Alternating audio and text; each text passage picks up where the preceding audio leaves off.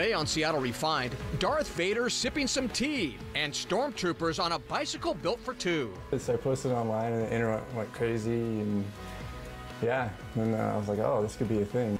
A local artist turns a crazy late night idea into an out-of-this-world business. Then, oh, here, Liz, you go. And at the core, really a look at this relationship between mother and daughter and how different they are and yet how entwined. And what is true wellness? the Seattle rep digs deep in a new dark comedy that will leave the audience with something to think about. Plus, last time I was eating them, I just had to close my eyes, and with each bite, it was just very tasty.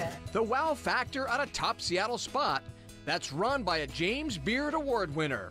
And a big announcement for our Refined Book Club members. Seattle Refined starts now.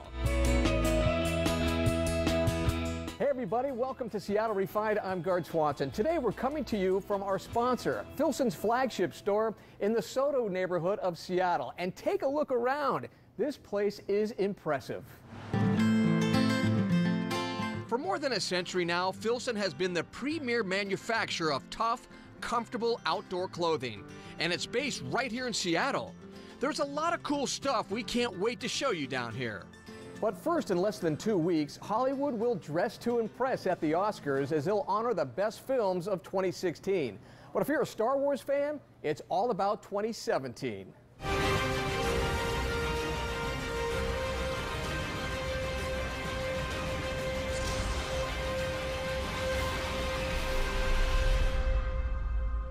The highly anticipated The Last Jedi will come out this Christmas. Ask any Star Wars fan, and they take these movies very seriously. But we found one local fan who has a little fun with the Force. So what do you think they're thinking in that photo? I don't know. I was always wondering why they're fighting all the time, so they have to be doing something when they're not fighting, and have to be taking a break in some way. Like these fellows on a bicycle. It's kind of adorable, actually. Just hanging out. I like that one because it's kind of ambiguous. Like, you don't know if it's a date, you don't know if it's like what they're doing. And what about this gentleman with the teacup? Yeah, I don't know. I don't know how you drink it through that mask. The Force. That's always the answer. Kyle Hagee is a digital artist, creating lifelike images on his computer from scratch. Did you go to school for this? No. YouTube. YouTube was my school. I call it YouTube degree.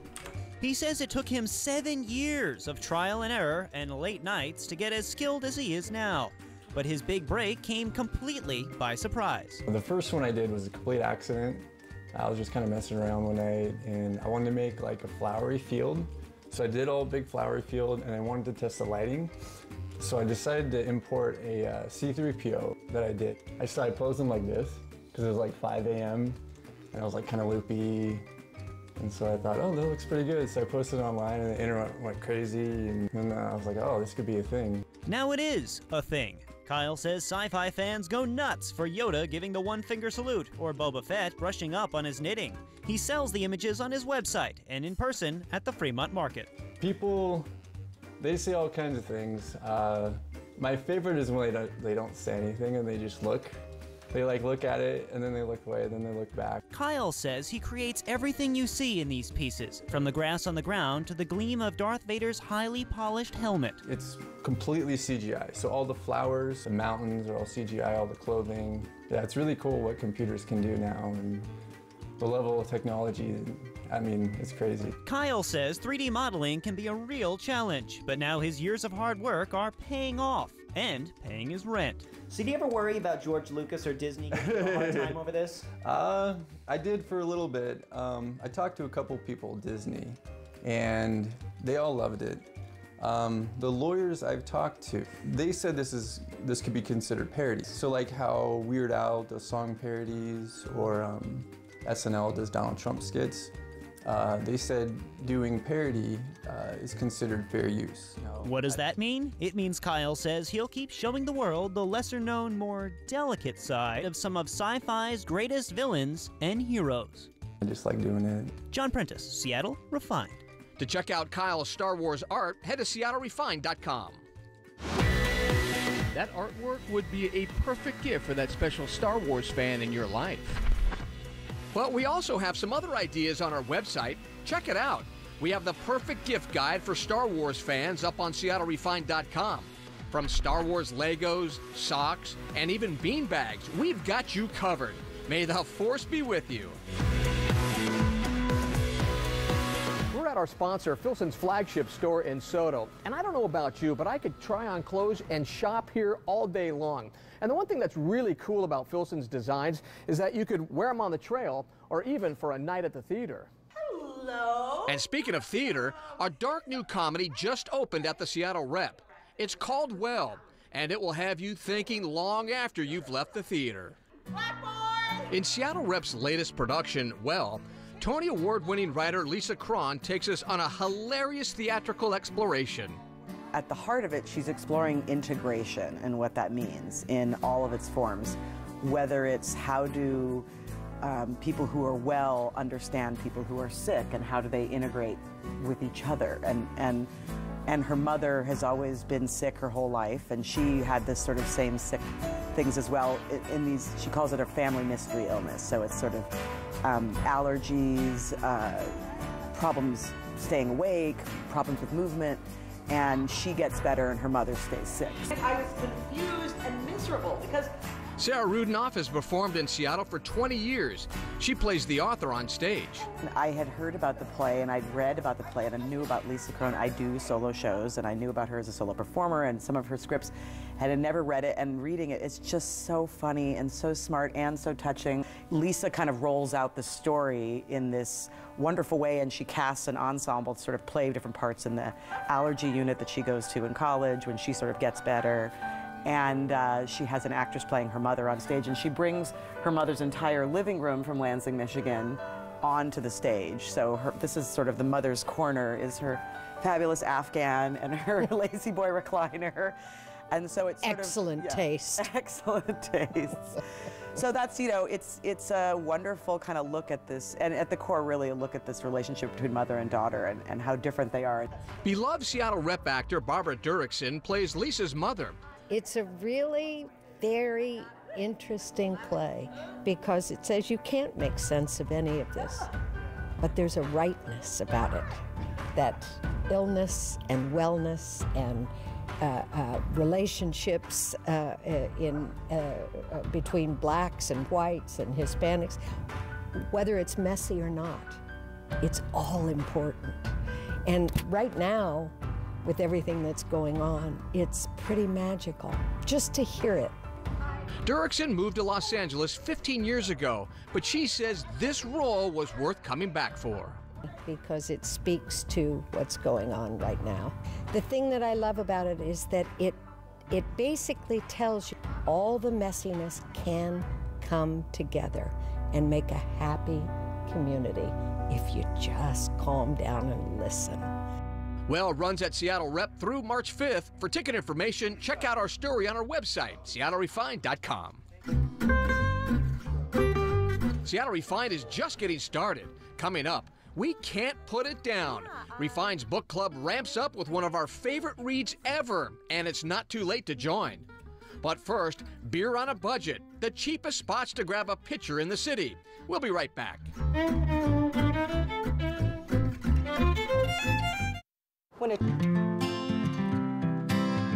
Welcome back to Refined. I'm Gard Swanson. Well, I'm sitting here relaxing in front of the fireplace at our sponsor, Filson's flagship store in Soto. If you've never been down here, you need to check out this place. It's absolutely fabulous. And if you don't know the Filson story, it's about time you did.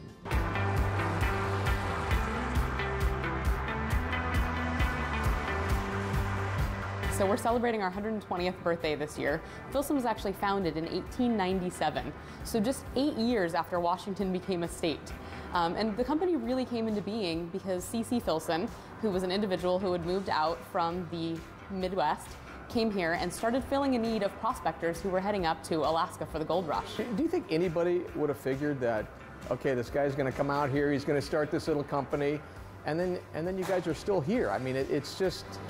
There aren't a lot of companies like that in the Northwest. There aren't. There are actually only 3 Seattle companies that started during the gold rush, and one was Bartell Drugs, the other was Nordstrom, and the third was Filson, that are still around today. You guys just keep, you adapt and you morph and it just keeps rolling. One of the great things about the product is it really is timeless. And so we pride ourselves on not chasing trends and not trying to really be fashionable, but continuing to make really great product that works for every different outdoor condition.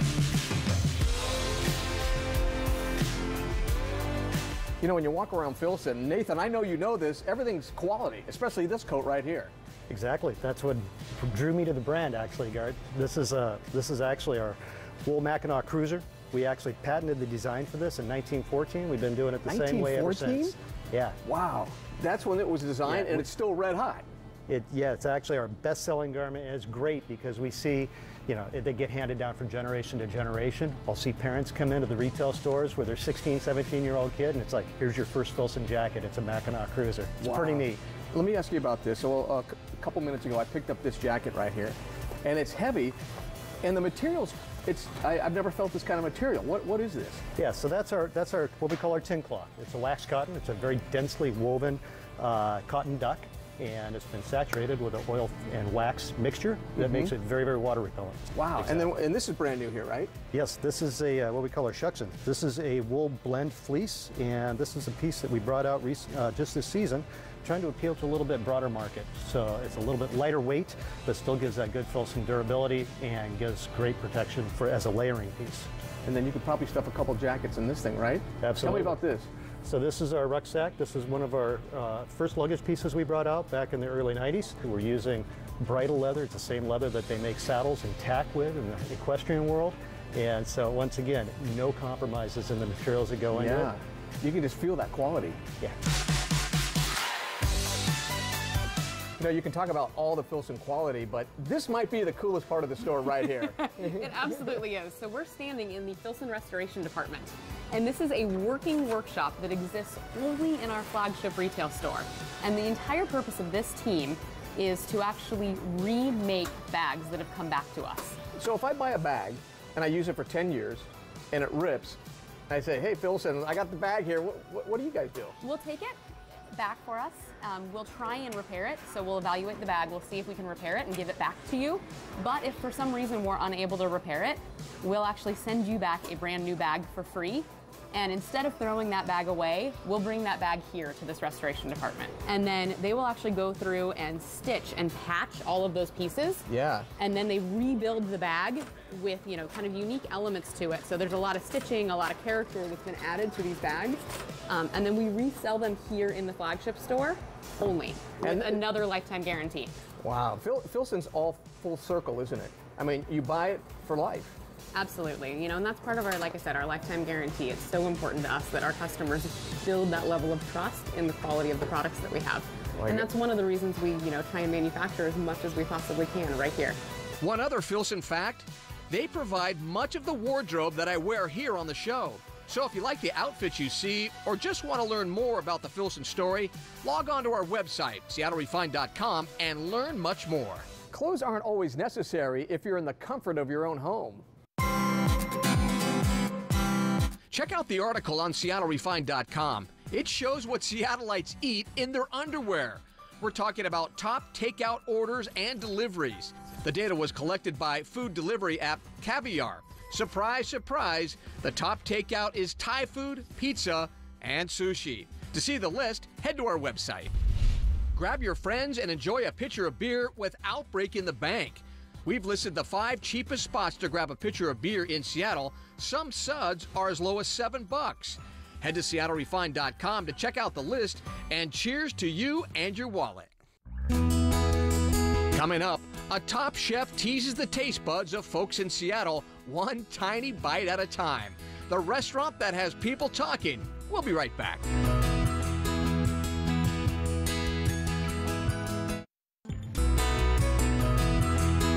Welcome back to Seattle Refined. I'm Gard Swanson. We're in South Seattle at our sponsor, Filson's flagship store. And behind me is where they manufacture all of Filson luggage. So when it says made in the USA, they mean it. It's all done locally. Locally grown fruits and vegetables are a common thing here in Seattle, but there are some chefs who take it to a whole new level. Washington-grown's Christy Goranson found one Capitol Hill spot where the fresh ingredients turn everyday dining into a one-of-a-kind experience. Our first stop of the day is at Poppy, a unique restaurant in Seattle.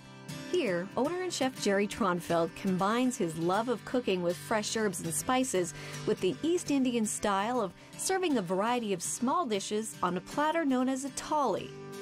I love it. I can try a bunch of different things, try a bunch of different flavors. I'm sort of just coming into my own with trying a bunch of different kinds of foods that I haven't really had before, and this is a great way to be able to do that. These small plates that you can try all at the same time.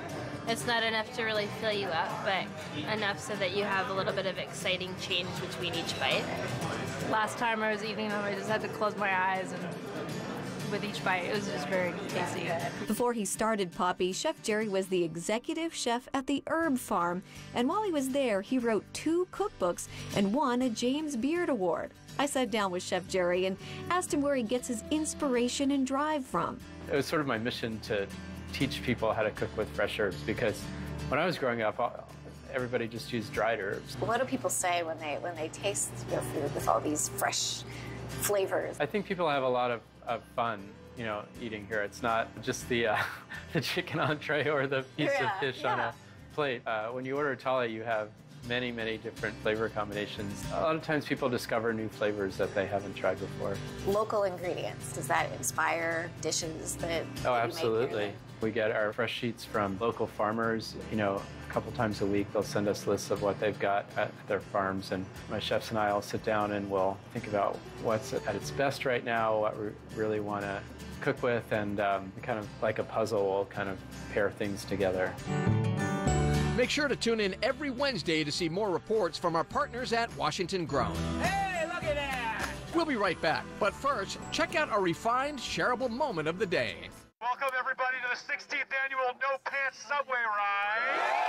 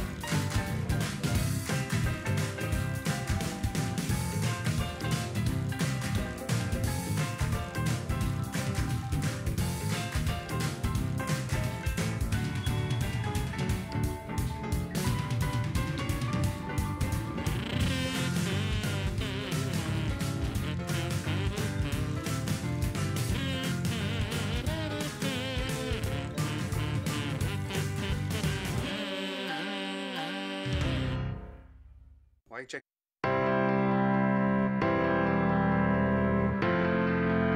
Spring is right around the corner, and that means time to think about sprucing up your home. And there's no better place for remodeling, outdoor living, the latest technologies, and more than the Seattle Home Show. The event is the Northwest's largest consumer home show, featuring hundreds of exhibits.